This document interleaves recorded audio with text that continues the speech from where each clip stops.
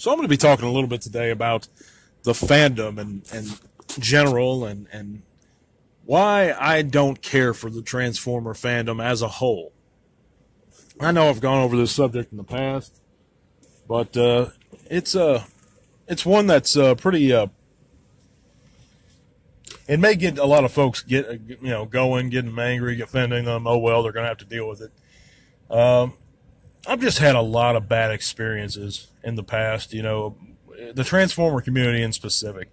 I'm a big fan of other genres like like Lord of the Rings, Star Wars, and I've just never had the same experiences as I have inside the Transformers fandom. And like recently, I'll give you a few examples. I got ripped off, and it was my own fault, but you just wouldn't expect it because coming from a fellow fan.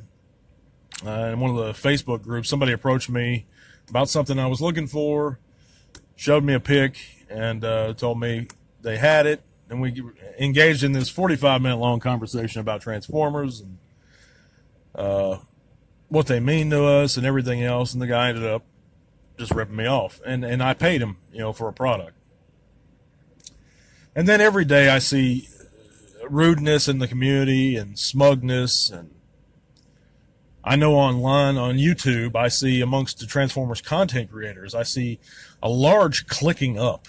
It's okay to have buddies, friends online and stuff, but to always click up with those same guys, I've gone into live streams and said hi to everybody and not even been greeted so many times. It's just the spirit of, I guess, assholishness. For lack of a better term, it just kind of stuck up to me, in general. And I'm not saying everyone's like that. There's a lot of great guys in the community, but to me, that's the minority, not the majority. And even guys that I've considered friends, and I shouldn't have. I was wrong to consider them friends because online you just have acquaintances. You don't know these people, even if you've known them or interacted with them for years. They're not friends. You've never met them. But I'm not going to call it any names here at all, but there's one. I came to him with a personal problem. Like a man, I came to him one-on-one that I had, an issue I had with him, and he didn't apologize, just got up a little attitude. So I didn't say nothing back. I'm not arguing with somebody online. I just cut him off, stopped supporting him, and that's it. And there's so many YouTubers, Transformers content creators that I used to support and I don't support, or I'm about to stop supporting.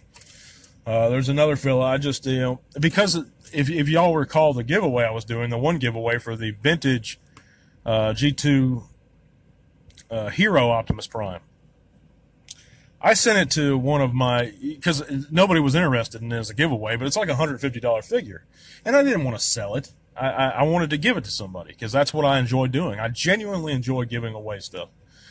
And but I gave it to somebody I considered a friend of mine, and I've interacted with him for many years. And he's probably still he's probably a decent human, and a nice guy. But not only have I done this, I've been supporting his channel for years and contributing to it more than just financially, which I did also, but commenting, liking, sharing, and consistently for years. Anyhow, he got this figure. I expected him to do an unboxing. Okay, and give me a shout out. That's all I asked in exchange. Give me a shout out. He hadn't done it, which okay, I understand that. Even you got busy. That's fine. And I asked him, well, how'd you like it? I had to go to him. This is weeks later after he received it. He said, oh, man, I loved it. But he never even said thank you for it. That's messed up to me. I mean, it's not, hey, man, thank you so much. After he opened it, there was nothing like that. And when I asked him how he liked it, he never even thanked me. I mean, that's just, I don't know, man. It's stuff like that. And like I said, I'm not going to name names or call anybody specifically out. I could call a lot of names out. But just so many of these fans, and the spirit of selfishness I see. If you look at this new Legacy line, you don't see people helping each other out in the Transformer groups as far as on Facebook.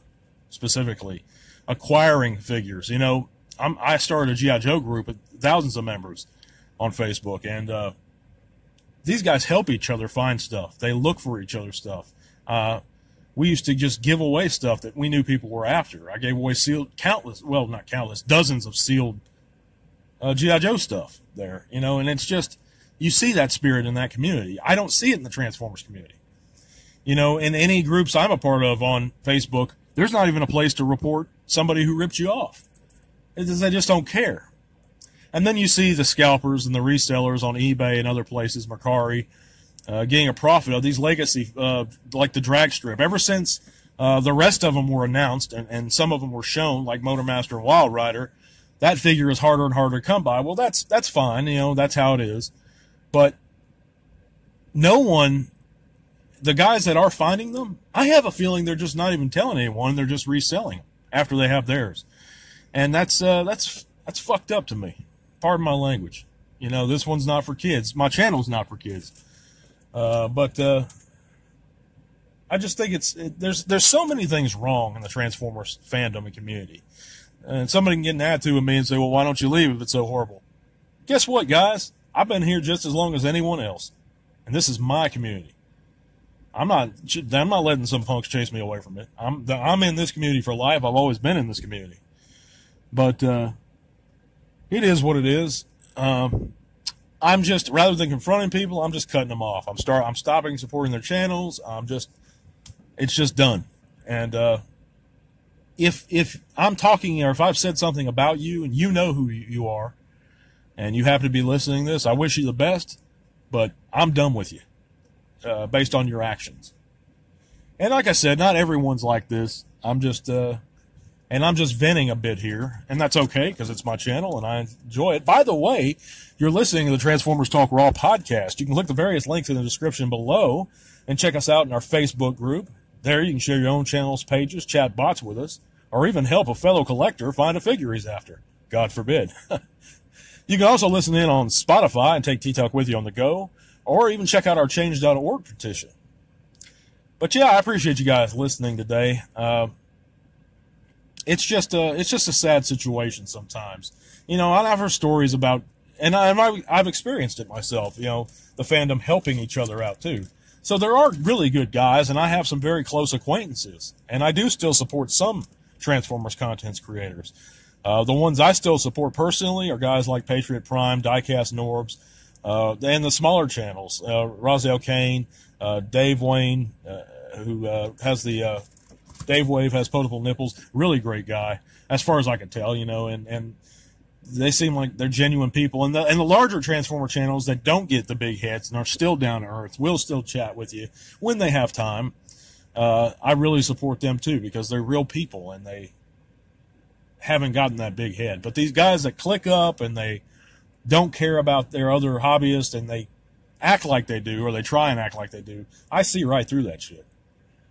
But anyway, guys, God bless to all one. We're going to be back again soon. Check out those shorts playlists, and to all one. This podcast is made possible in part thanks to the amazing support of our patrons.